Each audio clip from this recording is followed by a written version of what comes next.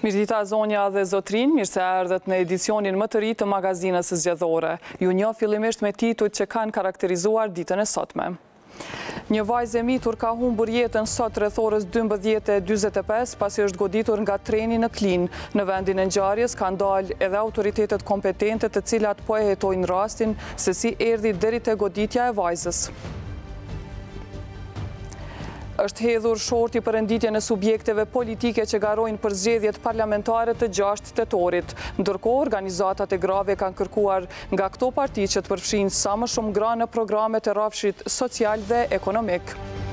Kryeministri çek Andrej Babiš është takuar me presidentin e këtij vendi Miloš Zeman për të diskutuar çështjen e Kosovës. Megjithatë, nuk u tha qartë nëse mund të bëhet revokimi i saj.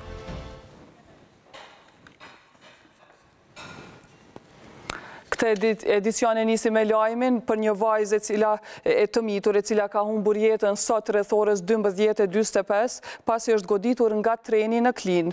Këtë për Klan Kosovën e ka konfirmuar Shkodran Nikshi, zëdhënës për medje nga Prokuroria Themelore në Pej. Sipas tij, Prokuroria Kujdestare e Departamentit të Përgjithshëm ka dalë në vend të ngjarjes së bashku me njësitet relevante policore, të cilët po e hetojnë rastin se si ka ardhur deri te goditja e vajzës së mitur e cila ka ndëruar jetë në vendin ku u aksidentua.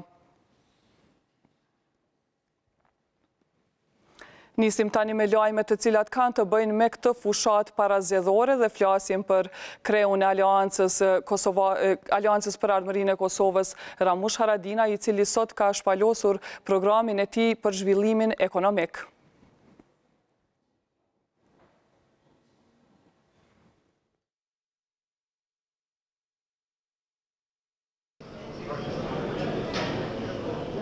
Para fillimit të takimit po sigurohen që gjithçka të jetë në vendin e vet. Kjo pasi këtu pas pak do të vijë kandidati për kryeministër nga koalicioni AAK-PSD, i cili do të prezantojë programin e tij 4 vjeçar për zhvillimin ekonomik. E kur këtu vjen Ramush Haradinaj, pritet në këmbë me duar trokitje.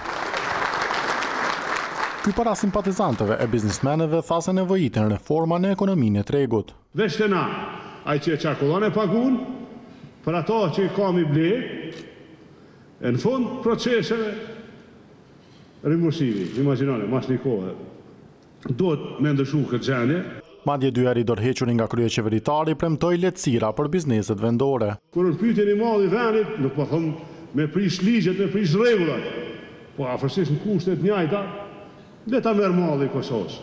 Pasi dëgjuan Haradinajn, ishte radha afaristëve që të drejtojnë pyetjet e tyre ndaj tij, që kryesisht kishin të bënin me hapat e mëtutjeshëm pas taksës së vendosur ndaj Serbisë. Profesionale në nivel të Kosovës. Para kësaj, për efektet e vendosjes së tarifes 100%, foli një këshilltar i Haradinajt. Ne kemi pas një punësim jashtëzakonisht të madh, kompanitë të cilat kanë punuar në ndrim tashmë në trindrime. Por këtu shefi në ikje i ekzekutivit, pasi siguroi se taksa do të mbetet, pati një kërkesë. Unë qinova deri tash, ditën e zgjedhjes se kam mundor. Ditën e zgjedhjes keni ju. Ju bënia shefin partive nëse doni, po pastaj llogarin lypni atje ku e keni su. Nga këtu Ramush Haradinaj vazhdoi për në Pej, ku do të zhvilloj takim me qytetarë.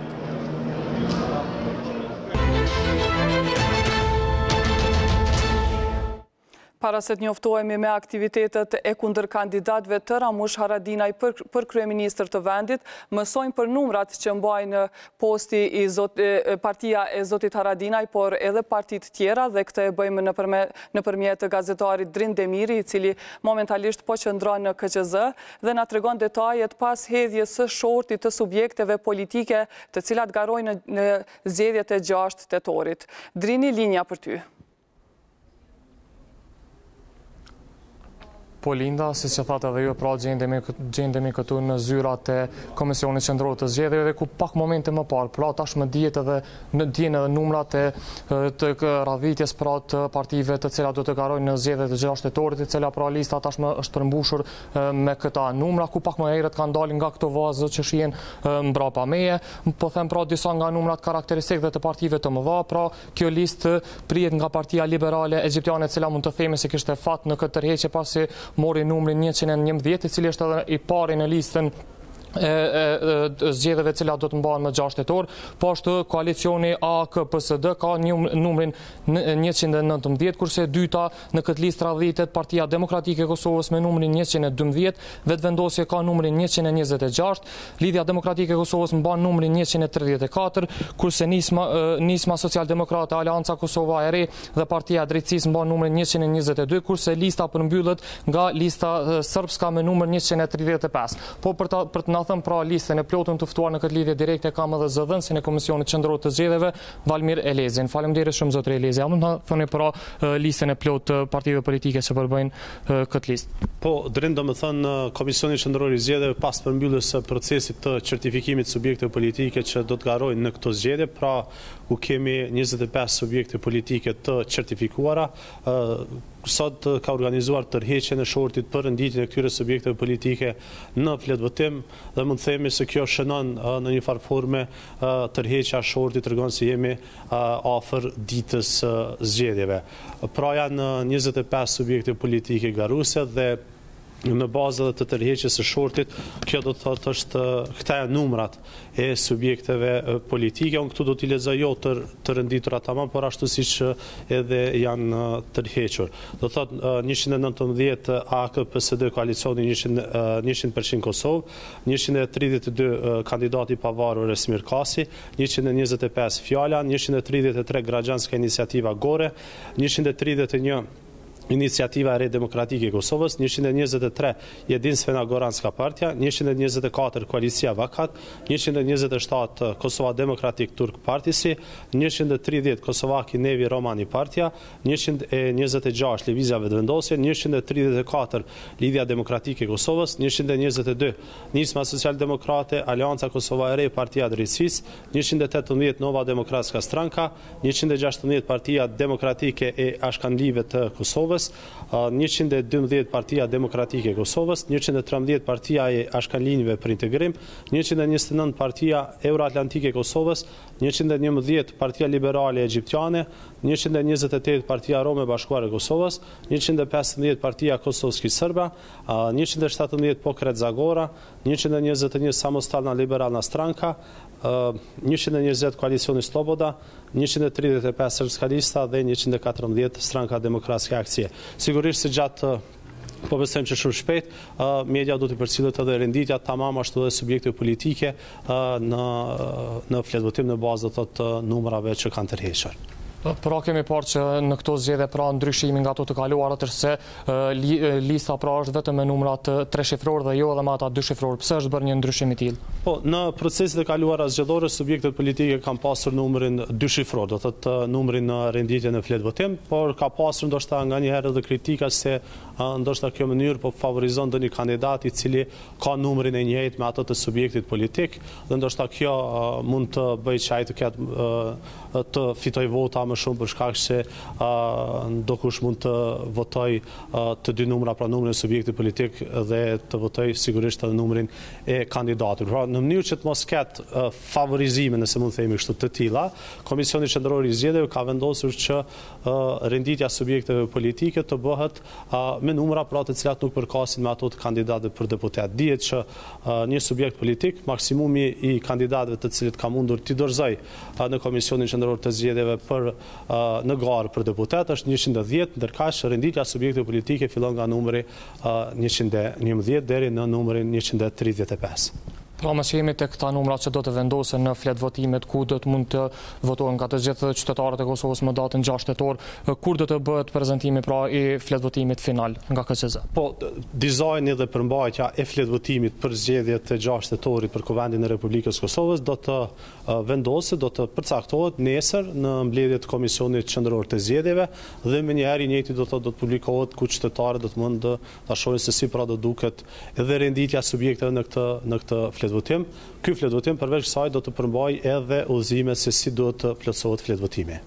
Nëse keni pra për të shtuar edhe ndonjë detaj apo ndonjë porosi për qytetarët për votimin e datës 6 tetor? Sigurisht se Komisioni Qendror i Zgjedhjeve, ato që tha dhe më herët kryetari, afton të gjitha subjektet politike që t'i përmbahen në rregulla zgjedhore, ligjen fuqi dhe sigurisht Kushtetutës së Republikës së Kosovës në mënyrë që t'i kontribuojnë mbarvajtjes së procesit zgjedhor. Ndërkaq qytetarët sigurisht se i fton që të marrin pjesë në zgjedhje, pra të ushtrojnë të drejtën e tyre për të votuar më 6 tetor. Afati pra për ndryshimin e listave, a ka ndonjë afat këtu ku mund të bëhet ndonjë ndryshim e mundshëm? Sa i përket listave të kandidatëve për deputet. Jo, do thotë Komisioni Qendror i Zgjedhjeve ka përmbyllur çështjen e certifikimit të subjekteve politike dhe të kandidatëve, po besojmë që nesër me miratimin e dizajnit dhe të përmbajtjes së fletvotimit do të miratohet edhe broshura me emrat e të gjithë kandidatëve që janë në garë dhe e cila do të publikohet. Do thotë nuk ka ndonjë mundësi që të bëhet ndonjë ndryshim. Po tek numrat e partive politike mund të ketë pra ndonjë ankesë apo diçka tjetër që mund të ndikojnë në ndryshim të numrave? Po besojmë që të gjithë numrat prezent këtu ishin përfaqësues të subjekteve politike. Procesi i tërheqjes së numrave ishte jashtëzakonisht transparent dhe siguroi barazi sepse edhe mënyra se si u ftuan subjektet politike ishte më short, pra fillimisht u tërhoq emri një subjekti politik, tërheqje rastësore dhe pastaj përfaqësuesi i atij subjekti politik tërhoqi numrin për renditjen në fletvotim. I gjithë ngjarja ishte transparente në prezencën e mediave, po ashtu në prezencën e përfaqësuesve të subjekteve politike dhe nuk ka ndonjë arsye që të kemi ndonjë ankesë në këtë drejtim. Zotëre Lezi, faleminderit shumë për kohën tuaj dhe për gjitha këto detaje. Pra Linda, kaq nga kjo lidhje direkte, linja për ju në studio. Faleminderit shumë Drini për gjithë këto informacione, po ashtu edhe zëdhënësit të KQZ-s, zotit Valmir Elezi. Në ndërkohë, vazhdojmë me kronika tjera dhe flasim për Albin Kurtin, kandidatin e lëvizjes vetëvendosje për kryeministër, i cili sot ka debatuar në folhapur dhe ka treguar shtyllat kryesore të programit të tij qeverisës. Me 6 tetor duhet të japim fund abuzuesve dhe të japim një mundësi njerëzve që kanë program për zhvillim. Program për zhvillim që Dyer televizjes fol të martën u hapën për kandidatin për kryeministër nga lëvizja vetëvendosje, Albin Kurti. Ky i fundit u bë mysafiri i dytë me radhë pas rivalës së tij Vjosa Osmani nga Lidhja Demokratike e Kosovës që ishte të hënën. Në këtë bisedim të formatit folhapur, Kurti pati mundësi të paraqes pika të rëndësishme të programit që synon të zbatojë me ardhin e tij në pushtet. Premtoi se njëra nga shtyllat kryesore për qeverisje është shteti i së drejtës. Shteti është garancioni i drejtësisë. Prandaj shteti duhet të jetë shteti i së drejtës. Kjo nënkupton prokurorinë dhe gjyqësinë, të cilat janë të pa kompromis në luftimin e korrupsionit të lartë dhe krimit organizuar. Veç kësaj, Albin Kurti theksoi se ikja e trinjve nga vendi po bëhet për shkak të pagave të vogla në sektorin privat. Paga mesatare në sektorin privat është rreth 350 euro, edhe është rrit veç 10 euro në 5 vjet të fundit.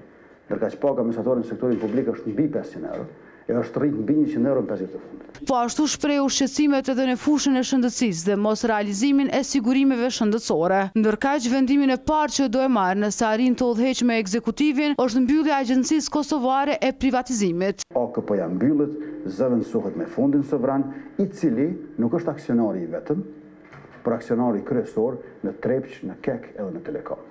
Pra, Trepça, Keku, Telekomi dhe ndërmarrjet tjera shoqërore, bashkë me ndërmarrjet tjera publike, vinë në fondin sovran edhe shndrohen në shoqëri aksionare. Por ka edhe diçka tjetër në plan që do e bëj. Në javën e parë, unë do të filloj edhe me dialogun me pakicën serbe me njëherë. Se ka bërë asnjë kryeminist deri më sot, do ta bëj unë. Pra, me pakicën serbe në Kosovë, jam qytetar të Kosovës, do ta fillojmë dialogun e institucionalizuar që planifikohet prej lart e zhvillohet prej poshtë. Dhe nuk është një dialog për pajtim. Unë s'kam nevojë të pajtohem me sektor Graçanicës. Nuk më kanë bërë kur gjata. Kurti foli edhe për listat e fryera të veteranëve që sipas tij, statistikat e pavërteta të luftës së fundit çojnë edhe në histori të rreme për vendin.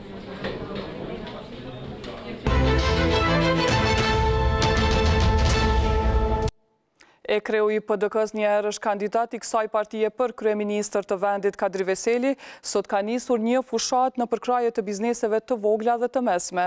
Ai këtë e ka quajtur rriteni biznesin tuaj, derisa shpreh gatishmërinë që t'i vizitoj ato në vendet ku operojnë. Ndjekim në vazhdim një video të cilën e ka publikuar në rrjetet sociale. Përshëndetje miq. Po filloj fushatën e rriteni biznesin tuaj, sepse dua të mbështes bizneset e vogla, iniciativat e reja biznesore për të zgjeruar kapacitetet e tyre për të pasur më shumë të punësuar të rinj dhe të reja tona.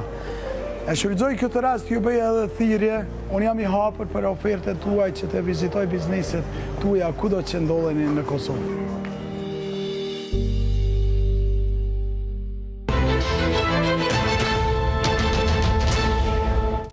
E antari I ri I PDK-s Migjen Kelmendi ka thënë se kurrizi në Prishtinë ngjall shumë kujtime për rinin kosovare, sepse në kohët më të rënda të okupimit u shndërrua në oazë të jetës kulturore e sociale për rinin e Prishtinës dhe studentët që vinin nga rajonet tjera.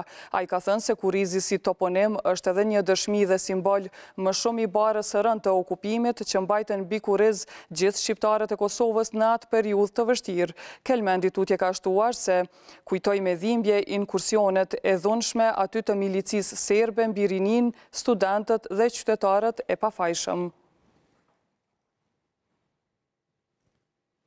Ndërkaq ka qenë kandidatja e Lidhjes Demokratike të Kosovës Vjosa Osmani për kryeministre të vendit, e cila sot ka vizituar disa biznese të vogla dhe të mesme, por po ashtu ka takuar edhe qytetar të Suharekës. Ndjekim një deklarat të saj të dhënë pas takimit me qytetarët dhe pas vizitës në bizneset e përmendura. Me 6 tetor duhet t'i japim fund abuzuesve dhe t'i japim një mundësi njerëzve që kanë program për zhvillim. Program për zhvillim që në qendër e ka rinin ton, program për zhvillim që në qendër e ka familjen, program për zhvillim I cili jep perspektiv qytetarëve tonë, të cilët nuk do ta shohin shpëtimin e vetëm tek ikja, por do ta shohin shpëtimin tek shteti I tyre, tek republika e tyre. Më në fund qytetarët do ta ndiejnë dorën e shtetit. Më në fund rinia jonë nuk do të ndihet më e braktisur dhe t'jeni të bindur për një gjë. Ashtu si ka ndodhur çdo herë kur shteti ynë ka qenë në rrezik, çdo herë kur interesi juaj është shkelur, çdo herë jeni ju, qytetarët e Republikës që e keni kthy këtë shtet në rrugë të drejtë. Prandaj kjo betejë nuk është vetëm e LDK-s, nuk është vetëm e imja, është e jona bashkarisht. Është betejë se cilës non që nuk don me pa të riun e vet, që nuk don me pa fëmijën e vet tu ik. Është betejë e se cilit prind që punon 12 orë në ditë dhe nuk I vlerësohet puna. Prandaj ne I kemi vendosur edhe të drejtat e punëtorëve tanë si prioritet. Prandaj në secilin biznes që shkoj dhe vizitoj, kërkoj jo vetëm punë dhe nuk ju japi vetëm për krahje, por kërkoj që të respektohen drejtat e punëtorëve dhe kemi thënë dhe do ta mbajmë si premtim për punëtorët tanë 8 orë punë dhe as një sekond më shumë.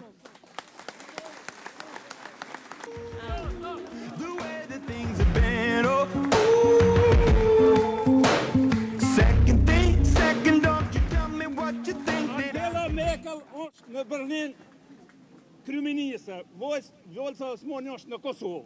Angela Merkel është në Berlin. Vjosa Osmani është në Prishtinë.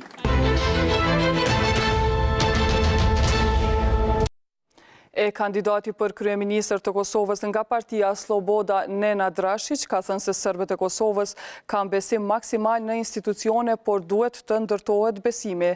Ai tha se besimi mes njerëzve, mes komuniteteve, popujve është element fillestar I cili ndihmon në gjithë procesin e fuqizimit të demokracisë së Kosovës. Gjatë pyetjeve dhe përgjigjeve live në Facebook nga KDI, Rashić u pyet se pse Serbia nuk e pranon gjenocidin që ka bërë në Kosovë. Ai nuk deshi të flasë në emër të shtetit sërb, por e tha se do të propozojë një proces të pajtimit.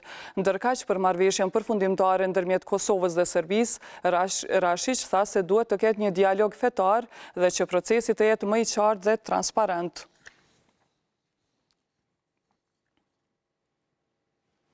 Ndërkohë, pak ditë para fillimit zyrtar të fushatës së subjekteve politike që garojnë në zgjedhjet e 6 tetorit, këto kanë pranuar një ftesë publike nga organizatat përfaqësuese të forumit ekonomik të grave.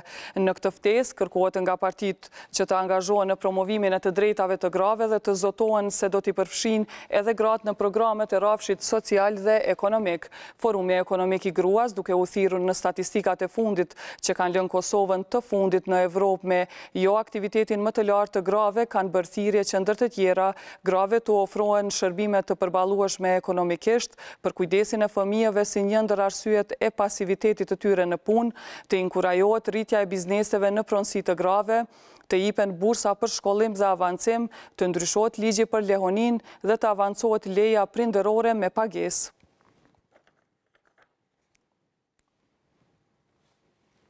Ndërkohë mbrëm në zonën zgjedhore është diskutuar për fushën e arsimit, se çfarë kanë deklaruar përfaqësuesit e partive politike.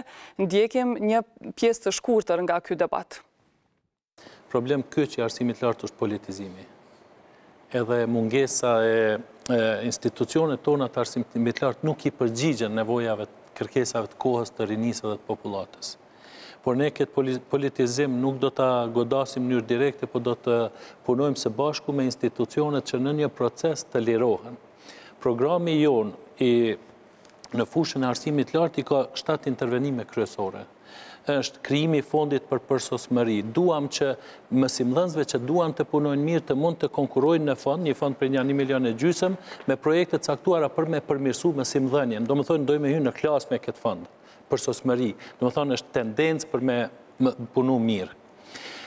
Dyta është, do t'i përkrajmë institucionet e arsimit lartë për përmirësimin e cilësisë. Ne kemi një problem tash është akreditimi. Këto 3 institucionet që humben akreditimin veç pse kanë qenë të parat e kanë humbë, jo pse këto tjerat janë më të mira. Ne e kemi një program 1 vjeçar dhe një program 3 vjeçar. 1 vjeçari duhet urgjentisht me ndihmu institucionet e arsimit lartë që me i përballu kushtet e akreditimit sa të munden, që kur vjen akreditimi këta të jenë sa më të mirë që të jetë e mundur. Etash, njëkohësisht fillon edhe programi 3 vjeçar i konsolidimit që e quajmë ne. Në këtë program 3 vjeçar ata duhen mu deklaru. Na dojmë gjatë 3 vjetëve me punu çmos, kaq do të na kushtoj, dojmë këtë përkrahje dhe thonë, dojmë e konkuru në fund këtij afati për statusin kolegj universitar ose universitet. Jam anash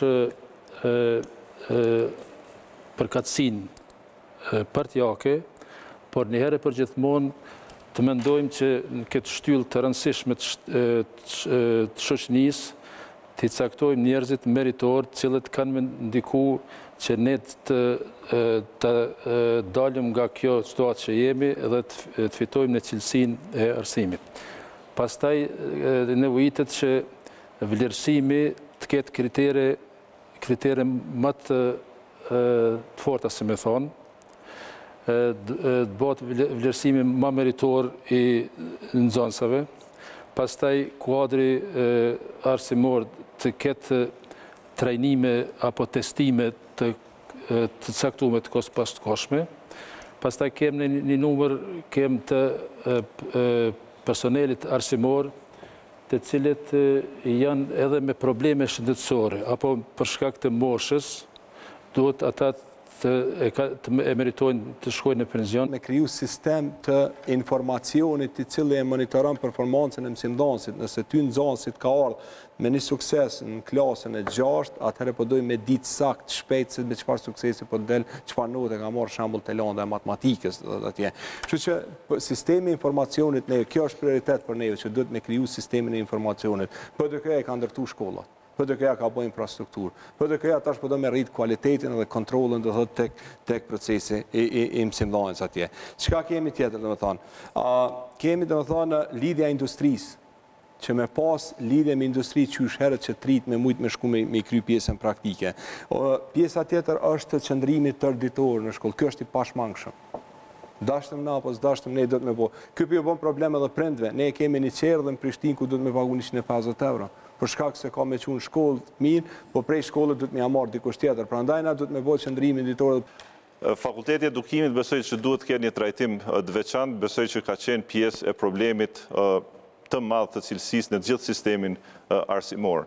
Pra duhet të ketë një rritje të pragut të vlerësimit ose të testimit të nxënësve që kanë ambicje për të studiu në këtë fakultet, pra përveç notës mesatare, testi duhet jetë më rigoroz dhe më cilësor, që të sigurohemi që të paktën personeli arshëm pedagogjik do të jetë në nivelin e duhur. Ndërkaq, kandidati i Lidhjes Demokratike të Kosovës për deputet në Kuvendin e Kosovës, Arben Gashi, ka qenë i ftuari i analizës zgjedhore. Ndjekim një deklaratë të tij. Nëse shohim e krahasojmë zonën Osmani me zotin Veseli, apo zotin Haradina, apo zotin Thaçi, apo zotin Kurti, do thonë është pakrahasimisht më e mirë. E para sepse nuk ka në bagazhin e saj ndonjë problem të theksuar cilin mund të pas zoti Veseli, ose cilin e ka pas zoti Haradina dhe për cilin dha dorëheqje, ose zoti Kurti i cili është ekskomunikum nga partnerët strategjik ndërkombëtar. Që është një partner zotin Kurti ka të ekskomunikum. Sa dhe kjo është pak problematike. Po, sepse pjesën e politikës të jashtme, pjesën e raporteve të Kosovës me jashtë, mendoj se do të jetë ekskluzivitet i Lidhjes Demokratike të Kosovës. Zoti Kurti mendoj se nuk e njeh LDK-n dhe nuk e kupton që funksionon LDK-ja. Lidhja Demokratike e Kosovës nuk funksionon mbi kultin e individit, pikë pari, sepse janë rru disa gjenerata politikanësh LDK, janë rru disa lider kryetar të Lidhjes Demokratike të Kosovës, dhe Lidhja Demokratike e Kosovës është një parti moderne. E një çështje me cilën duhet të merret qeveria e re e Kosovës është dialogu me Serbinë. Kështu Dushania, një që nga forumi i marrëdhënieve etnike, po paralajmëron një format të ri të bisedimeve Beograd-Prishtinë, ku mund të përfshihet edhe Rusia. Në një prononcim për gazetën Politika, ai tha se përveç të dërguarit të SBA-s Matthew Palmer, është e mundur që të jetë edhe një përfaqësues i përbashkët i Gjermanisë dhe Francës, por edhe që secila prej këtyre vendeve të ketë përfaqësues të vetin. Sipas tij, Palmer dhe të tjerë do të marrin pjesë në takime, por kryen negociatori do të jetë personi i caktuar nga BE në vend të Federica Mogherinit. Janić tha se ka shumë të ngjarë të jetë Laszlo Trokani, komisioner për zgjerim, por se kjo nuk është vendosur ende.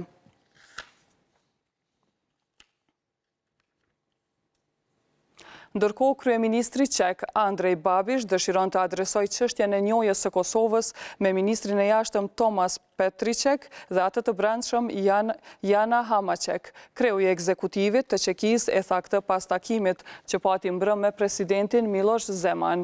Ky i fundi deklaroi javën e kaluar në Beograd se do të shqyrtonte mundësitë nëse njohja e Kosovës mund të revokohej. Dy politikanët diskutuan të hënën buxhetin e shtetit të miratuar dhe politikën e jashtme, shkruan portali çek Novinki. Shefi i qeverisë çeke tha se nuk ka ndonjë ndryshim të qëndrimit rreth njohjes së Kosovës, megjithatë do të diskutohet si çështje në një takim koordinues për politikën e jashtme.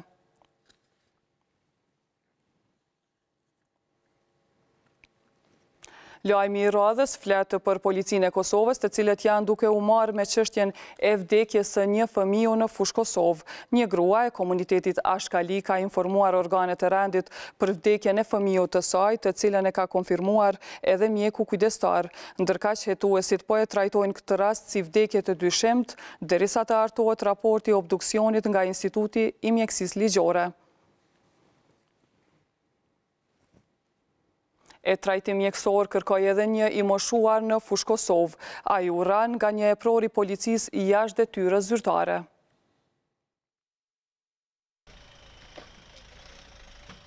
Të ecurën e ka të qalë, edhe dorën e barkun e ka të lënduar.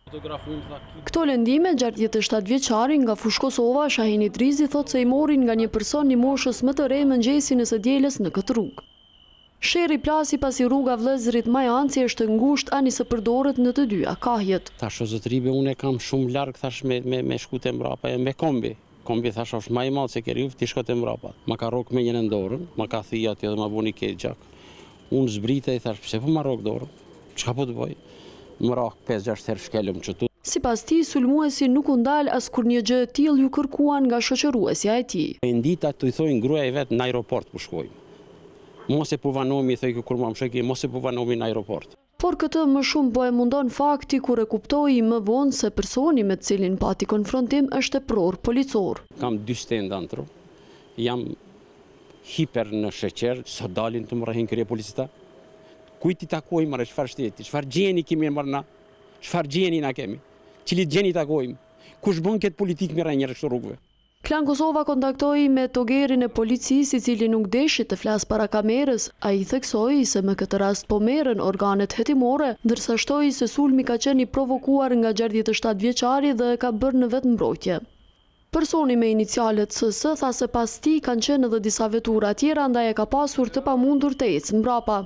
Me rastin po merren Inspektorati i Policisë së Kosovës dhe policia që e kanë iniciuar si lëndim i lehtë trupor.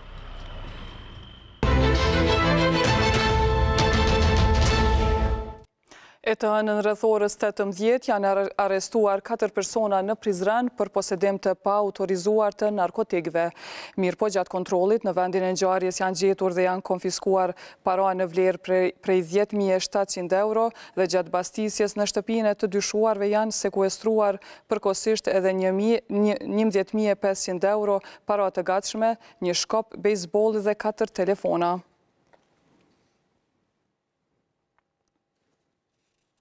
Në ditën e dytë të konferencës për zhvillimin e qëndrueshëm në rajon, Ministri në detyri zhvillimit ekonomik Valdrin Luka u tregua goxha ambicioz.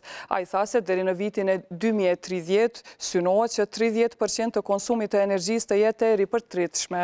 Për të arritur këtë, Luka tha se duhet minimum 150 milion euro investim vit për vit në mënyrë që të plotësohen këto kritere.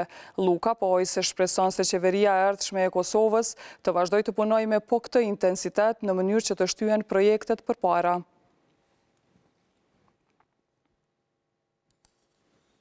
Ndërkaq, administrata tatimore e Kosovës u bën thirrje të gjithë afaristëve që të deklarojnë apo korrigjojnë sa më parë deklaratat e tyre. Në njoftimin e këtij institucioni thuhet se aktivitetet e ATK-s në vazhdimsi do të përqendrohen pikërisht tek kategoritë si nëndeklaruesit e pagave të punëtorëve, nëndeklaruesit tek bizneset e mesme dhe të mëdha, nëndeklaruesit tek bizneset mikro dhe të vogla, me qëllim të identifikimit të atyre bizneseve të cilat nuk deklarojnë të ardhurat tyre. ATK u bën thirrje të gjithë personave të lartë sekur që t'i përgjigjen në mënyrë të saktë detyrimeve tatimore, në të kundërtën do të detyrohen që të ndërmarrin masa ndëshkuese sipas legjislacionit tatimor. Instituti Demokratik i Kosovës ka prezantuar katalogun e çështjeve për komunën e Graçanicës, ku përfshin problemet me të cilët përballen qytetarët dhe bën prioritizimin e disa çështjeve esenciale që duhet të përfshihen në planifikimet buxhetore të komunave për vitin 2020. Sipas KDI, kjo vjen si rrjedhoje një ulumtimi në terren dhe se në këtë komunë janë identifikuar probleme në infrastrukturën rrugore, rrjetin e kanalizimit, furnizimin me ujë të pijes, transporti publik, menaxhimin e mbeturinave, deponit ilegale dhe ndotjen e lumit Graçanka. Për më tepër, katalogu i çështjeve është realizuar gjatë periudhës prill-qershor 2019. Për gjatë kësaj periudhe janë vizituar gjithsej 275 vendbanime. Flasim tani për ambasadën amerikane në Prishtinë, objekti i ri se cilës u lëshua në funksion me 4 korrik të këtij viti. Kronika tregon se si duket ky objekt edhe nga brenda. Tracy Ann Jacobson e nisi. Greg Delovy e ndërtoi, e Philip Kosnet ja hapi dyert dhe tani po e drejton. Është kjo ambasada më e madhe që Shtetet e Bashkuara të Amerikës e kanë ndërtuar në Ballkan, e që u përurua më 4 korrik në ditën më të rëndësishme të shtetit më të fuqishëm në botë. Por si duket ky objekt i ideuar nga arkitekti Davis Brady Bond?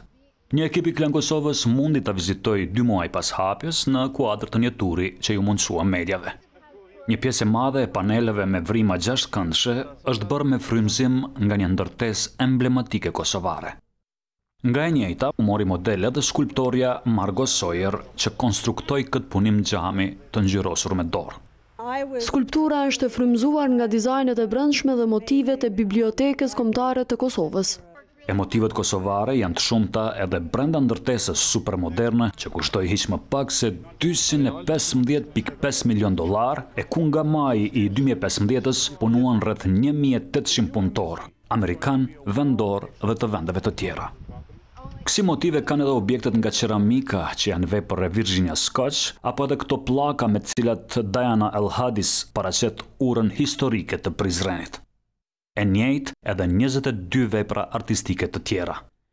Pjesa e brendshme e ambasadës është dizajnuar për të mundësuar sa më shumë bashkëpunimin dhe lehtësimin e diplomacisë bashkëkohore e transparente. Hapësirat e shpërndara gjithandej i ofrojnë stafit dhe vizitorëve vende për takime, mbledhje pune dhe për shoqërim, si puna e kësaj sallë konferencash, por edhe ushqimi, kryesisht kosovar. Ndërtesa e re tashmë u ka bërë vend të gjitha agjencive shtetërore amerikane që deri më tani punonin nëpër objekte të ndara. Agjencia për zhvillim ndërkombëtar është një nga to. Kjo ka detyrë demokratizimin e Kosovës. Për USAID, pjesë e punës është avancimi i institucioneve, kjo duke ndihmuar Kosovën në ndërtimin e themeleve demokratike, duke vendosur sundimin e ligjit dhe transparencën. Por çfarë ka tjetër në ndërtesën e cila gjendet në oborin prej 5 hektarësh në lagjen Arbria të kryeqytetit? Kampusi ka një kull afariste 5 kashe, qendrën e konferencave dhe pavionin, rezidencën e marinsave, si dhe një punëtori të integruar. Objekti ka plane e materiale për eficiencë, qëndrueshmëri dhe aftësi ripërtritëse. Me to zvoglohet konsumi i energjisë për më shumë se 45%. Ndërkohë, një pjesë e madhe të oborit e zë edhe ky pellg. Me të menaxhohet uji nga rreshtet dhe zvoglohet konsumi i ujit nga ndërtesa për më shumë se 70%. E për bukuri, e ka në mes fontanën dhe së fundi brenda janë hedhur edhe 4 lloje peshqish.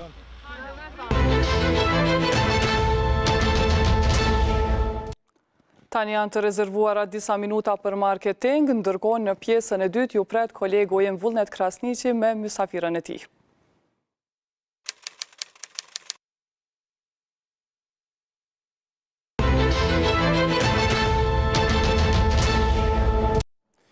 Përshëndetje shikues të nderuar të Klan Kosovës, para se të fillojmë të flasim për temën e paralajmëruar nga kolegja ime Linda Dedinca, i kemi mbetur borxh në fakt aktivitetit partijak të koalicionit Nisma AKR PD dhe kandidatit të saj për kryeministër zotri Fatmi Lima, i cili sot ka vizituar qytetin e Lipjanit. Për të ndjekur më shumë detaje rreth këtij aktiviteti partijak, do të lidhem direkt me kolegën time, Rina Mujkun, i cila është duke e përcjellur këtë ngjarje. Rina, linja për ty. Vullnet, aktualisht ne jemi në Lipjan, por në fakt kryetari i Nismës Socialdemokrate Fatmi Limaj nuk ka arritur ende këtu. Ai pritet të arrijë bashkë me ekipin e tij të kësaj fushate vetëm pas pak këtu në qendrën e kulturës pra të komunës së Lipjanit për të kërkuar votën e qytetarëve të Lipjanit për zgjedhjet e 6 shtetorit në të cilat Limaj pretendon ta fitojë edhe postin e të parit të qeverisë, pra postin e kryeministrit në krye të koalicionit Nisma AKR dhe PD. Për të na treguar pak më shumë rreth aktivitetit që të mbahet vetëm pas pak minutash, e kemi në lidhje të drejt për drejt kryetarin e degës së Nismës këtu në Lipjan, zotri Iset Sahiti, i cili deri tani e ka ushtruar në fakt edhe postin e zëvendës ministrit të arsimit në qeverinë e cila është në dorëheqje. Zotri Sahiti, fillimisht faleminderit shumë për kohën tuaj. A mund të na tregoni shkurtimisht se çka pritet ketë sot në Lipjan? A është gati Lipjani që ta përkrahë Nismën Socialdemokrate dhe koalicionin bashkë me AKR-n e PD-n, dhe ana tregoni cilët janë kandidatë e këtij koalicioni për deputet nga kjo komunë? Faleminderit shumë. Ne jemi sot në bazën e aktiviteteve për mobilizim të strukturave të degës. Ne kemi një takim mobilizues, ju keni pa kryetari Limaj në secilin komunë veç është duke i bërë këto takimet mobilizuese. Sot e ka radhën në Lipjan dhe do të prezantojmë kandidatët për deputet. Njëri nga kandidatët për deputet që jam zgjedhë nga komuna Lipjanit, jam edhe unë, bashkë me Bekim Prestovsin, një ish drejtar i bizneseve shqiptare gjermane që nga diaspora ju ka bashkuar Nismës, dhe është fat që është i komunës Lipjanit dhe realisht e ka mobilizuar edhe këtu në Lipjan prezenca e tina me atë projektin e tij për punësim, për zhvillim ekonomik, për sjelljen e investimeve nga diaspora e ka rritën interesimin për nismën Degan Lipian. Gjithashtu e kemi edhe një kandidate e cila është ish vajzës e Shalës, e martuar atje në Prishtinë dikon, mirë po, është ardhur këtu me dhënë kontributin e vet. Është Valentina Shala Bajrami. Zoti Saite, kemi parë që deri tani në aktivitetet para zgjedhore, zoti Limaj ka pasur me vete edhe zotin Bekim Brestovci duke përfshirat në planin e tij për diasporën, që është në fakt në 5 pikat e tij për këtë fushat. E dim që ai do t'i kontribuojë planit për diasporën, po sa do t'i kontribuoni ju nismës për arsimin, meqense deri tani keni qenë pjesë e qeverisë në kuadër të arsimit? Unë kom qenë pjesë e qeverisë, ministër, e kemi pas ministrin për zotin Bytyqi, unë në ato mundësitë e mia edhe me profesionalizmin tim ku mba përpjekje që me qenë gjithherë në kryerjen e detyrës edhe me përgjegjësi të lartë i kum kryer të gjitha ato obligimet të cilat më kanë mundsu nga sipas kompetencave që ka një zëvendës ministër, dhe ju më besoj që jo vetëm këtë mandat, po vazhdimisht gjatë jetës sime këtu në Lipjan, kum kontribu për me qenë gjithmerë në shërbim qytetarëve, në shërbim vendit. Faleminderit shumë për kohën zoti Saite. Atëherë vullnet ne do ta përcjellim tani edhe aktivitetin e këtij koalicioni këtu në Lipjan dhe besoj që në edicionin e radhës informativ do t'ju njoftojmë edhe për krejt ngjarjet që do të ndodh këto. Rina, faleminderit shumë për gjithë këto informacione. I kthehemi temës e që është përfshirja e grave në programet politike. Për të folur mbi këtë temë, kam të ftuar Adelina Tërshanin nga rjeti grave të Kosovës. Nderuar, faleminderit që jeni këtu. Faleminderit shumë për ftesën. Si është situata reale, Adelina, marr parasysh që në fakt u vlerësua se partitë politike respektuan atë përqindjen ligjore të përfshirjes së grave që përbën shifrën në 30%. Në fakt, si e keni pa këtë me gjendë se është respektuar, por si e sheni një farmire pozicionin që duhet të kenë gratë në përfshirjen qoftë në programet politike, në pas edhe në vendimarrje? Në fakt, problemi që ndrën bashkë të fakti që nuk e kanë respektu ligjin, po flasim për ligjin për barazi gjinore, i cili në nenin 6 thotë se duhet në të gjitha nivellet legislative me u siguru një përqindje e barabartë 50-50 për të dy gjinit, edhe partitë politike kanë vendosur me shku me ligjin e zgjedhjeve, por që ndaj kësaj kanë reagu shumë akter, për shkak se nuk është e domosdoshme, nuk është e nevojshme me respektu atë ligj, në fakt duhemi me respektu ligjin për barazi gjinore, i cili e thot, që thash edhe ma herët, që duhet me unda barabartësisht në nivellet legislative. Pra në këtë rast ligji i zgjedhjeve bien dësh? Po, me ligjin për barazi gjinore. Por, para se me u vendos listat, me u publiku këtë reagim e ka bo edhe i ka ftu të gjitha partit politike, si KQZ-ja, Avokati Popullit, por edhe Agjencionin për barazi gjinore, i kam ftu partit politike që me e respektu ligjin për barazi gjinore, edhe në fakt me ju ofru 50-50 edhe grave dhe burrave mundësi me u përfshi në lista. Këto nuk e kam bo, fatkeqësisht, prandaj ne si rjeti grave të Kosovës kemi marrë në dorë kështu me e zhvillu një fushat e cila e ka për qëllim me i vedisu qytetarë për me votu sa më shumë gra në parlament. Po, Adelina, vetëm para se t'i kthehemi fushatës, se besoj që do të mund shpalosi më shumë detaje dhe rreth shpjegimit në tënësit këtij aktiviteti, por sot ka pasur edhe një reagim konkret nga Forumi Ekonomik i Grave, që në këtë rast ka bashkëpunim me rjetin e grave të Kosovës dhe në fakt aty kërkohet me ngulm respektimi i barazis gjinore. Në këtë pikë, cila mendoni që do duhet të ishte reagimi i grave kështu kësaj situate? Ju nuk keni heshtur në disa raste, do të thotë kur është cënuar e drejta e grave dhe në këtë rast cili mendoni që duhet tjetë hapi tjetër apo duhet mbetet me një reagim siç ka qenë ky sotmi? Po, forumi ekonomik I grave si trup I cili synon zhvillimin edhe fuqizimin e grus, ekonomik të grus, pjesët cilit jemi edhe ne ka drejtu një letër, si që thatë edhe ju të partit politike, me 2 pika kryesore, që ka qenë adresimi I diskriminimit edhe jo aktivitetit grave në tregun e punës, edhe leja prindrore. Pra qëllimi ka qenë që me I kërku partive që me uzotu, që kanë me përfshi të drejtat e grave duke marrë parasysh që me I adresu qëto 2 çështje, adresimin e diskriminimit në baza gjinore që ka dalë edhe problemi kryesor për shkak se qysh e dim veç 13% e grave janë në tregun e punës momentalisht edhe kjo e tregon një diskriminim që ju bëhet atyre. Pra, forumi e ka pas që qëllim do me thonë që me e adresu këto të partit politike dhe normalisht ne jemi të hapër për me ju ndimu atyre me dëdhana që me përpilju një plan program sa ma gjithë përfshirës. Tjetra është leja prindrore, draft ligji momental I cili gjendet në Kuvendin e Republikës Kosovës është diskriminues për burrat, po edhe për gratë, për shkak se nuk ju lejon burrave që me pas barabarësisht kohë të ndame si ata si edhe gratë me kalu me fëmijët e tyne. Njëkohësisht është edhe për gratë për shkak se prej hulumtimit që kemi bën ne si rrjati grave vitin e kalum për diskriminimin bazat gjinore në tregun e punës ka dalë se gratë diskriminohen shumë në punësim, do me thonë kur vjen puna me u pranu në punë, për shkak se pundanësit e din që një dit kanë me udasht me I lon ato në pushim të lehonis, mas ne me pagu pushimin, kështu që kjo po del që po I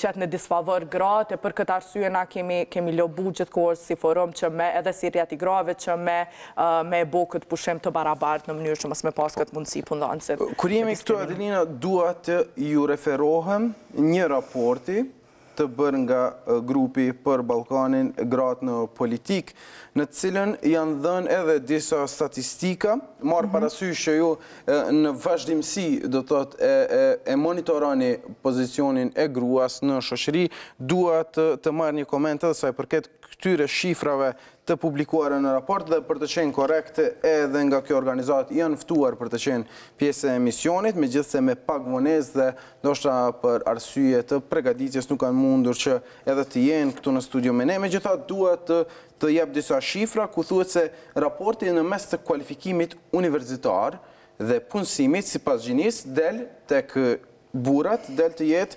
27.9% me 26.6%. Pra raportin nërmjet kualifikimit universitar dhe punësimi. Derisa të gratë ka një mos përputhje ose një disbalans ku 52.1% e grave që kanë kualifikim universitar gjenë vende pune vetëm 12.7%. Sa në këto shifra reale konsideroni ju marë parasysh monitorimin e vazhdueshëm? Definitivisht që janë shifra reale, po mendoj si që e përmenda dhe ne kemi bon një raport I cili e ka qitë në pa që gruja në fakt diskriminohet qysh në punësim, qysh e thash edhe ma herët për shkak se nuk pundanësit thjesht nuk dojnë me pagu pushimin e leonis, për shkak se disa punë shihen që janë punë të burrave edhe jo domosdoshmërisht edhe të grave, prandaj është shumë e pritshme që me dalë një rezultat I tillë, gratë zakonisht inkurajohen për me vazhdu në nivelet të larta të universitare të arsimit, por çka I pengon ato me u qas në tregun e punës janë pikërisht ato arsye, po pastaj janë edhe për shembull kujdesi ndaj familjes, ndaj fëmijëve dhe të moshurve që zakonisht ju atribuohet grave, pabarazit sa I përket punëve, qysh punë të shihen si punë grave dhe punë burrave, prandaj këto janë besoj shifra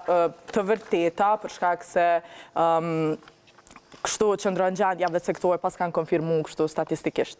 Adelina, përfshirja e një numri më të madh të grave të cilët do të pretendonin një post deputeti në Kuvendin e Kosovës e më pas ndoshta edhe pozicion vendimars në qeverisjen e ardhshme, konsideroni se do të ishte kyçe për të shtyrë përpara ato politika ta quajmë ashtu që një farë mënyre I bie në zbatim barazinë gjinore?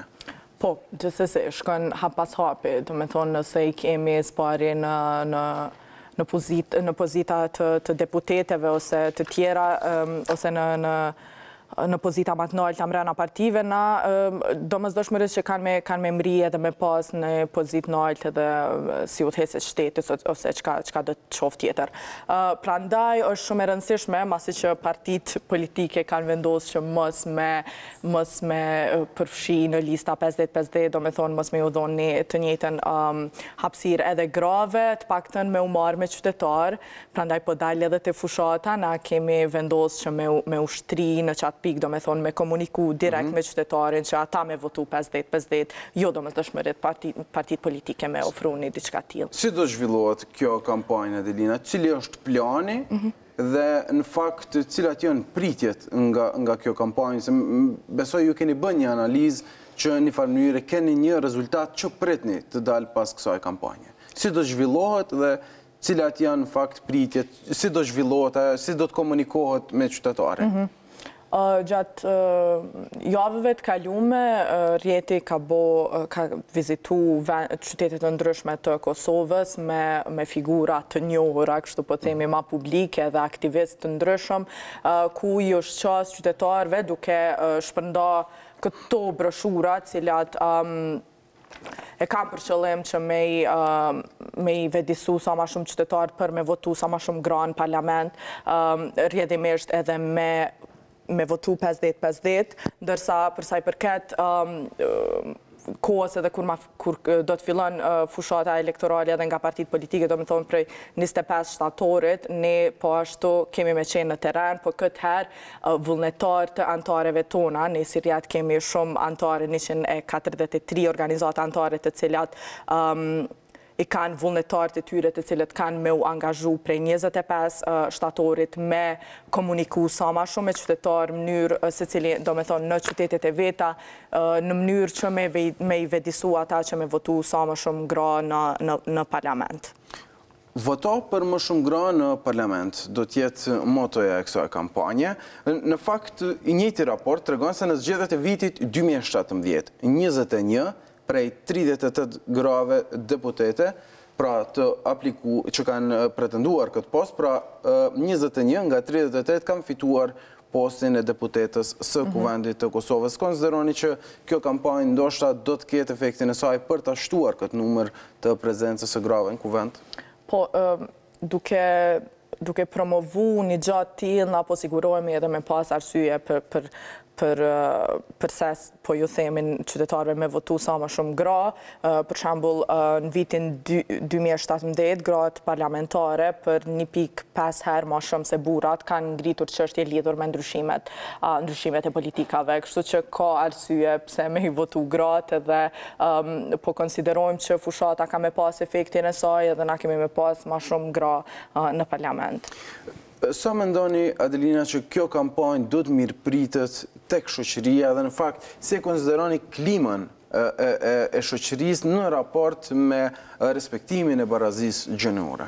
Gjatë punës në teren javëve të kalume, na kemi pas gjithkohën komunikim me qytetarë dhe kemi pa që ata vërtet janë të hapur për me i dëgju edhe për me fol me njerës që jo domosdoshmërisht kanë me ju premtu diçka konkrete, po thjesht me dëgju mendime të ndryshme se qysh me votu, thjesht qysh me orientu qatë fuqi që kanë përmes votës. Kështu që për shembull në Prizren kemi pas shumë qytetarë që na janë ofru edhe kanë dëshiru me bisedu me ne sa i përket fushatës edhe normalisht kanë qenë të hapur për me i pas pse na podojmë që me pasa më shumë gra në parlament. Pse kemi këtë situatë? Adelina, marë parasysh pra që kemi të bëjmë me një klasë politike e cila thirët në respektimin e vlerave shoqërore dhe barazisë gjinore, po pse mendoni që në fakt partit janë të kujdesshme thjesht sa për të kaluar një barë ligjore që në këtë rast do të i referohen ligjit për zgjedhjet, pse konsideroni që nuk i besohet më shumë hapësirë femrës, gruas, më falni, në këtë rast marë parasysh që situata në teren në kupton që ka kualifikimin akademik të duhur për këtë pjesë?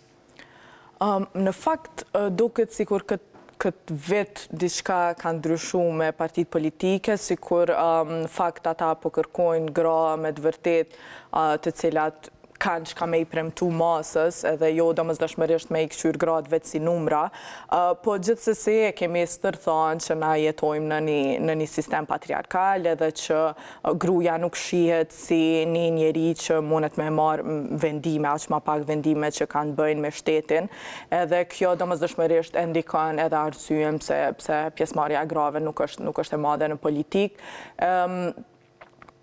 Po mendoj mundet me qenë, është njëra prej arsyeve, edhe sa i përket asaj, partit politike besoj këtë vit janë të regu pak më të, besoj unë pak më të kujdesme në çfarë kanë vendosur në listat e tyre, dhe kanë vendosur besoj gra të cilat munden me na përfaqësu mirë. Po, Adelina, pa dashmë ju referu në fakt se cili subjekt veç e veç, po me gjithat, si vjetë kemi një situatë tjetër, kur është Lidhja Demokratike e Kosovës që kandidon ose nominon një grua si pretendente për të marrur qeverisjen e vendit, qka si rezultat pritet të shihet se cili do tjetë pas zgjedhjeve të 6 tetorit, dhe në anën tjetër kemi edhe Partinë Demokratike të Kosovës që disa herë është thirrur në atë që në ministritë të caktuara ka vendosur për udhëheqje femrat. Në këtë situatë, sa konsideroni që është progres i kënaqshëm këto veprime të subjekteve politike? Po, ne jemi mbështet, ne i gëzohemi ma saktësisht çdo iniciative që tenton me ngrit gru në nivele më të larta, sidomos në ato legislative, po është e vrejshme. Normalisht e kanë për detyrë me u thirrë në barazi gjinore gjatë fushatës, po gjithsesi pritet të shihet se çka ndodh masi që t'jenë në pushtet partisë caktuar, si do të qoftë. Arsyeja kryesore pse ne jemi pranë grave është thjesht me i pa ato në pozita vendimarrëse, me i pa ato të fuqizume, dhe me pa në Kosovë mungon thjesht modeli një gruaje të suksesshme, edhe ndonjëherë ju mungon njerëzve veç me pas në imazhin e një gruaje të suksesshme, prandaj ne ende kemi nevojë për me bo fushat, për me u votu gratë edhe për me i pa gratë në parlament. Nëse do të kemi përfaqësim më dinjitos të grave në kuvendin e ardhshëm në legislaturën e 7 të kuvendit të Kosovës, cilat konsideroni, Adelina, që duhet jenë programet ose nismat që duhen të shtyhen nga deputetet e kuvendit të Kosovës, por pse jo në veçanti nga deputetet gra, sa i përket situatës dhe pozitës së gruas në shoqërinë tonë? Që mendoni që do duhet trajtoj me prioritet për të zgjedhur, marrë parasysh qofte edhe aspektin e raportit shkollim punësim, por edhe të gjendjes së saj në shoqëri, ku në disa raste trajtohet si viktim e pambrojtur dhe pambështetje në duhur institucionale? Me që edhe kam betur peng, konsideroj që ma e rëndësishmja edhe ma urgjentja për të cilën do qeveri që vjen pas është ligji i punës, i cili në draftin që është skandaloz për gratë, edhe i ndan ato edhe nuk i trajton fare si fuqi punëtore, duke i nda ato në një si që është thonë në një ligj tjetër, sa i përket pushimit leonis, do me thonë pushimi leonis nuk është përfshi fare në ligjin e punës, prandaj për gjitha ato gra që kishin me punu me një ligj t'il, është shumë e rrezikshme nëse kishin pas nevojë për një pushim të t'il gjatë punës, edhe mos me mujt me u thirrë në ligj për me marrë një pushim t'il. Kjo konsideroj... Sa kam punuar në fakt deputetet për ta përmirësuar në ato pjesë që për juve konsiderohen shqetësuese? Me shumë përgjithësi, po e them që kam qenë pjesë punimeve që janë bosaj përket komisionit i cili ka pas në dorë ligjin dhe fatmirësisht ka pas gra deputete cilat kanë qenë të zëshme saj përket këtij ligji, do me thonë përfshirjes së pushimit leonis brenda ligjit punës edhe jo lania anash e tij, çka është fakt për të përmend edhe që ka qenë fuqizuese edhe për neve si shoqëni civile që po mundohemi me bo një gjatë tillë edhe që mundemi me gjetë një gjuhë përbashkët me deputete dhe deputete brenda parlamentit. Kështu që mendoj që kanë bo mjaftueshëm edhe kanë qenë të zëshme sa i përket këtij ligji. Adelina, ju do të keni një kampanjë për të kërkuar nga qytetarët që të mbështesin gratë në mënyrë që ato të jenë sa më në shumicë në përbërjen e re të kuvendit, por sa keni intervenuar direkt tek subjektet politike, ose a keni në plan që të intervenoni drejt për drejt tek subjektet politike në mënyrë që aty të kërkohet përgjigjja e përfshirjes së grave qoftë në programet e partisë, por edhe në vendimarrje. Kemi pa në disa raste, pra numri nuk është që është i vogël i grave tek subjektet politike në raport me atë që vije pas krijimit të institucioneve dhe përfshirjes së tyre në vendimarrje.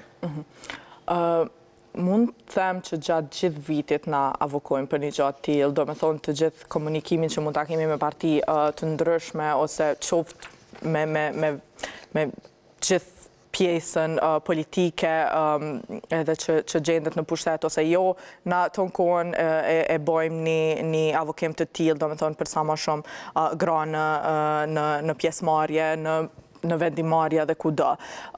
Është e rëndësishme që me përmend edhe një herë që na i kemi adresu këto përmes forumit prej ku edhe jemi pjesë edhe i kemi dërgu drejt përse drejti partive politike letër që me pa saktësisht se ku janë barjerat për neve si gra me uqas në të gjitha, në këtë rast në anën ekonomike, po edhe në të gjitha sferat për shkak se kjo shkon mas nej zinxhir.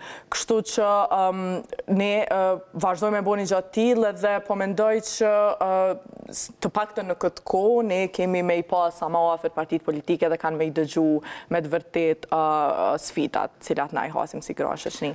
Po, nuk është pak vonë, Adelina, marë parasysh që një farë mënyrë reagimi gjithmonë po vije pas një vendimarrje caktuar. Një farë mënyrë nuk kemi një reagim për t'i parapri situatave caktuar, qoftë në aspektin e punësimit, qoftë të përfshirjes së grave në ato pozita dhe në fakt në respektimin e ligjit për barazi gjinore. A konsideroni që ndoshta do duhet t'i paraprinim që të mos kemi një disbalancë të tillë gjinore? Në fakt i kemi parapri. Tazan, për shembull, KQZ-ja ka reagu përpara se me u kriju të gjitha listat edhe ka ftu të gjithë partitë politike që me respektu ligjin për barazi gjinore. Pastaj avokati i popullit edhe agjencioni për barazi gjinore. Është shumë e rëndësishme për neve që këto institucione kanë ngritë zonin ndaj kësaj padrejtësie që po ju bëhet grave, edhe që jo domosdoshmërisht kemi vetëm rjetin ose vetëm forumin me ngrizanin ndaj këtyne. Avokati i popullit e bën këto që dy herë, do me thonë,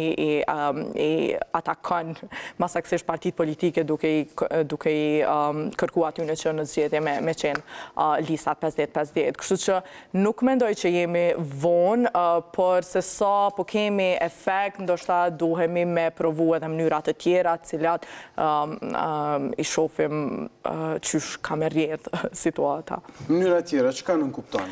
Nuk e di. Një qëndrim më i ashpër ka shri kësa situata? Nuk e di se po mendoj si shoqëni civile muna me thonë që jemi mjaftueshëm të fuqishëm për me ndru mjaft probleme, për me i regullu disa probleme që kemi kështu si shoqëni, po nuk e kam Por me gjithatë, Adelina, nuk po ndryshojnë.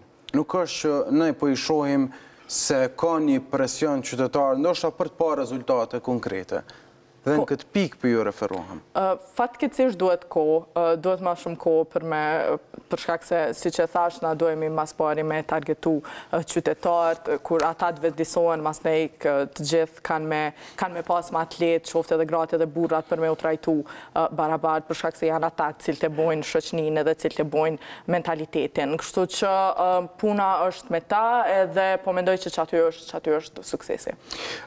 Adelina, i referohem të njëjtit raport, dua të bëj më pas edhe një krahasim se cila qëndron situatën në teren marë parasysh monitorimin e juaj, pra është fjala për pozitat vendimarrëse të përfshirjes në qeverinë e Kosovës, ku në fakt del që përqindja e përfshirjes nga viti 2012 del më e lartë asaj përket vendimarrjes me 11.9%, derisa më e vogla është në vitin 2015 me 5.6% të grave të përfshira në qeverinë e Kosovës në pozitat vendimarrëse, çka në vitin 2018 raporti është 88.1% tek burrat, dhe dua ta ndërlidh me këtë të dhënë dhe të flasim për pozitën vendimarrëse të gruas në institucione, por edhe në rastet të tjera, si që është të bërit biznes apo zhvillimi i biznesit privat, por edhe të drejtave të tjera ligjore që në vazhdimsi është përmendur, si që është çështja e trashëgimisë dhe problemeve të tjera. Pra sa është e barabartë dhe ku duhet mendoni që të punojnë institucion në mënyrë që ta kemi një pozicion vendimarrës më të madh në përqindje në qeveri, por edhe në sektorin privat. Është e logjikshme që përderisa nuk i kemi përfaqësinë e grave në struktura më të ulta, normalisht nuk kemi me i pas as në pozita vendimarrëse.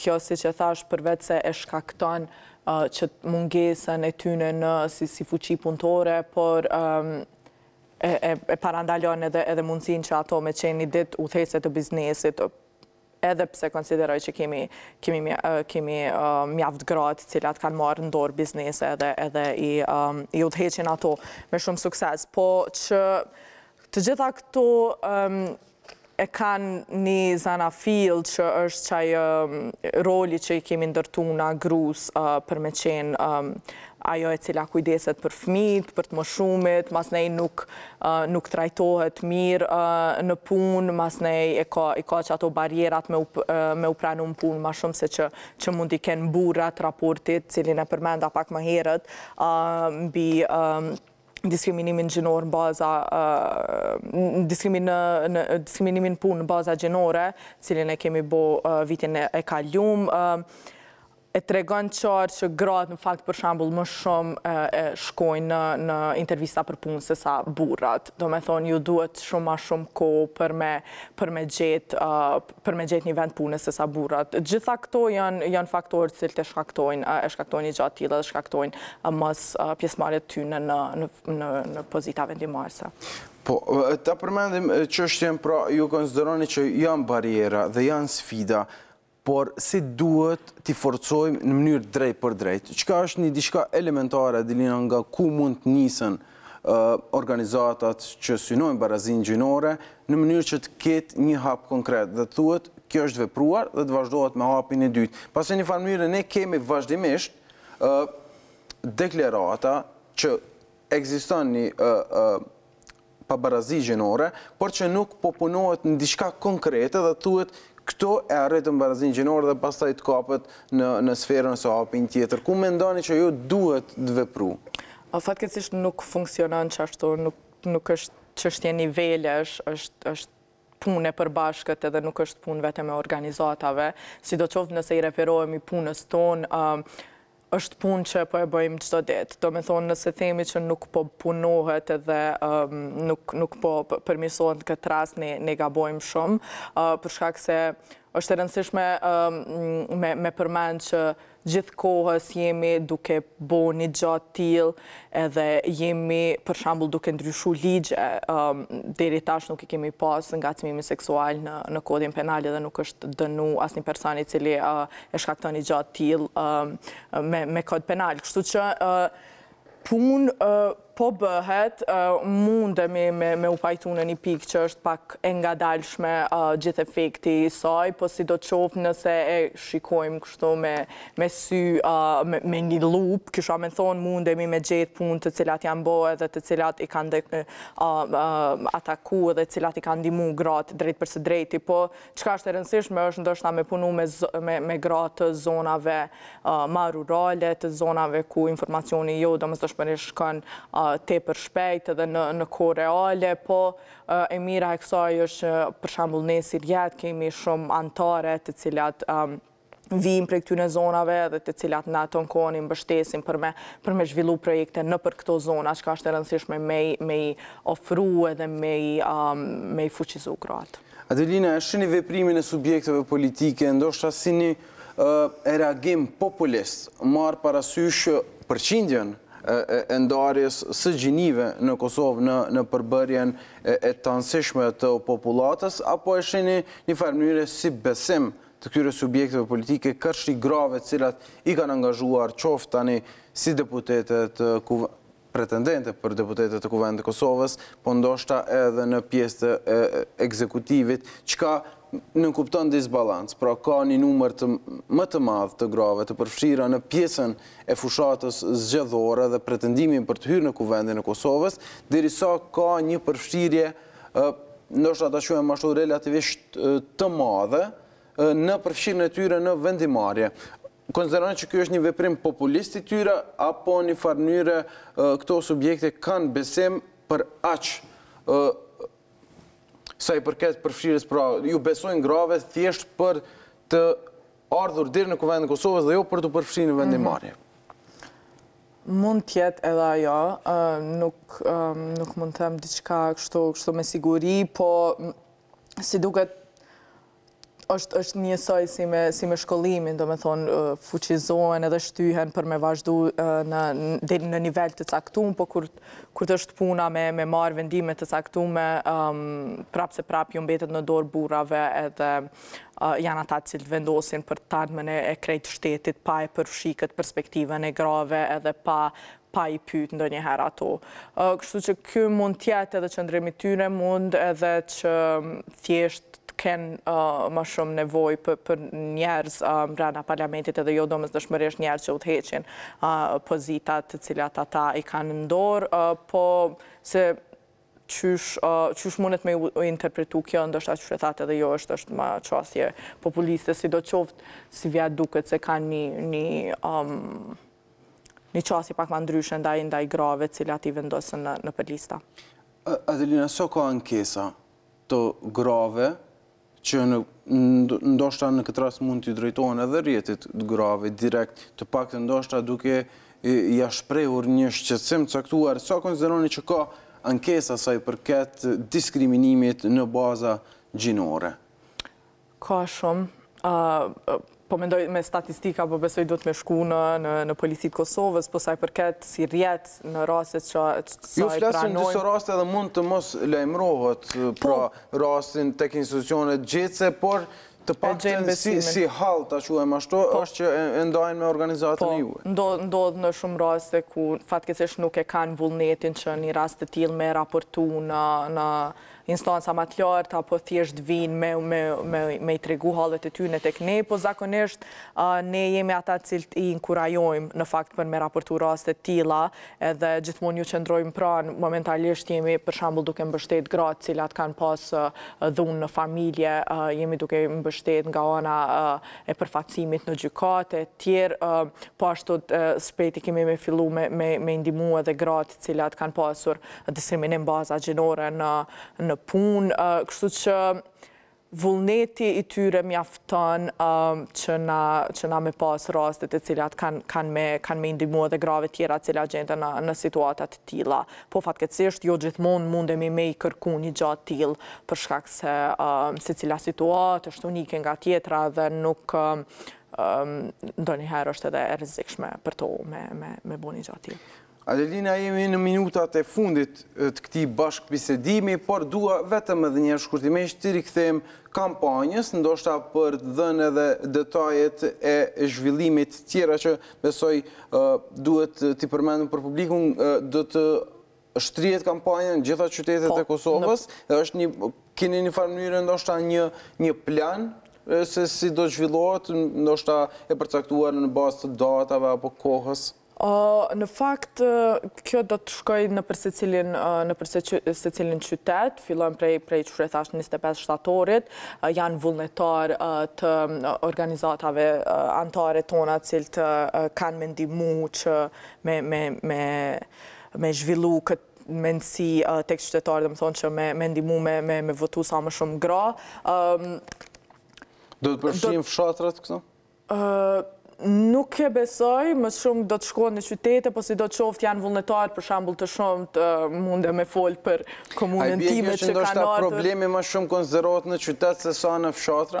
Jo, domosdoshmërisht në qytet është fluksi më i madh dhe normalisht që aty kemi ataku njerëz ma lehtë, po për shembull janë pikërisht vullnetarë që vinë ndonjëherë prej fshatrave shumë të thella, kështu që nëse ata e marrin çat vedi edhe shkojnë me të njëjtat pankarta në shtëpitë e tyre, po besoj kanë me shpërndarë njëjtin informacion sikur në që kanë me bënë për komuna tjera. Sa pankarta do të zhvillohen? Do të u japën qytetarëve apo është një numër i pa limit?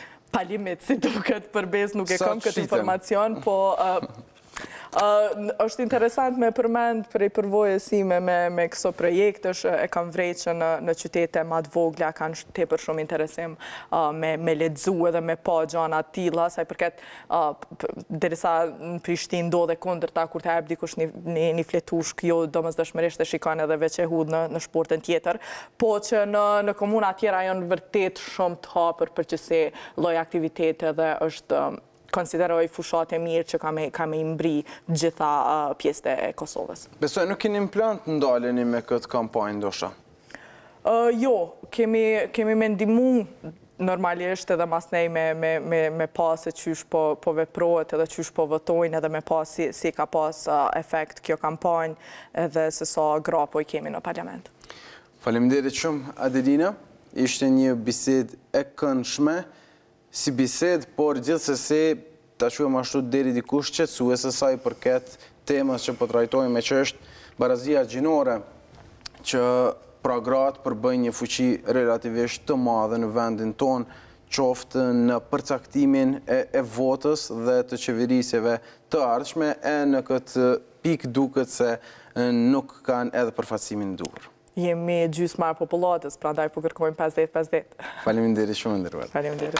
Atëherë shikues të nderuar të Klan Kosovës, biseduam pra për pozitën e grave në programet e subjekteve politike, për të takuar nesër me tema të tjera për fshirë edhe zhvillimet e ditës, por edhe ato të agjendave partijake tani në pjesën e parafushatës zgjedhore. Do të takohemi sërish nesër. Ju faleminderit për vëmendjen.